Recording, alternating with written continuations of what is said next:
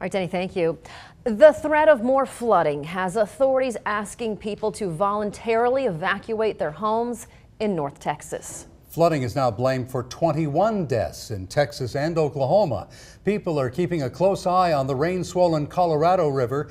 It's expected to overflow tomorrow. Meanwhile, people in Wimberley are still looking for the missing. We must focus on finding those who are still missing.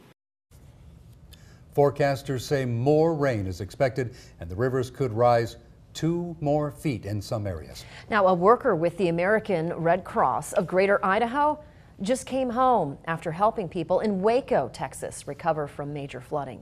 That town, one of many hard hit by the severe weather. Eric Gonzalez joins us live in studio with the story of this Red Cross worker.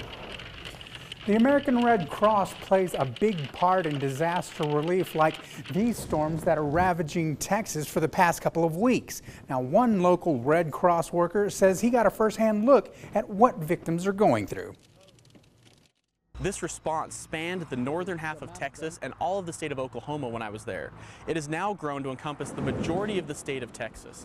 And to see a disaster and an operation, a humanitarian operation, operating at that scale was almost unbelievable. Christopher Davis went out on his first deployment as a Red Cross worker to cover tornado damage in Texas and Oklahoma. He says what he saw was a real life changer for him. We had a gentleman down in Waco who got struck with a 2x4 on the left side of his face. His entire face was bruised. Even his eye was black. And just the gratitude that he had for the Red Cross being there to help them in their time of need, to have a place to stay. Davis said in Waco, the Brazos River was 10 feet above its normal flow.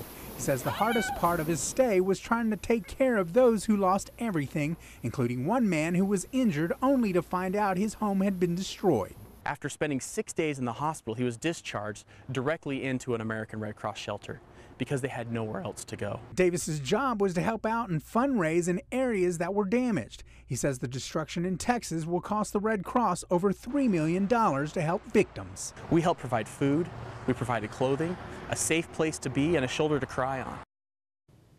2 Red Cross workers from Boise are still in Texas right now helping out. A third person is on the way soon.